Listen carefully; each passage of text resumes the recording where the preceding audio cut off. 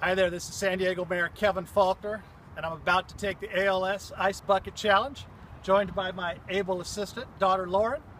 I've been challenged by quite a few people, including Keith Cunningham and the entire Vavi Sport and Social Club, Michael Arms with the Helen Woodward Animal Center, and our City Council President, Todd Gloria.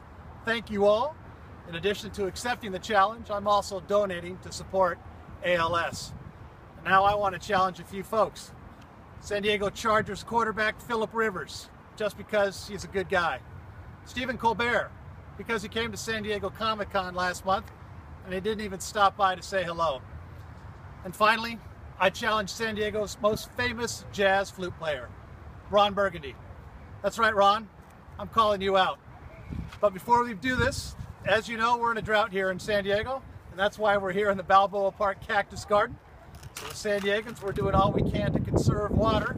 So just a little bit of water here is enough to keep these plants hydrated for days. All right, Lauren, let's do this thing.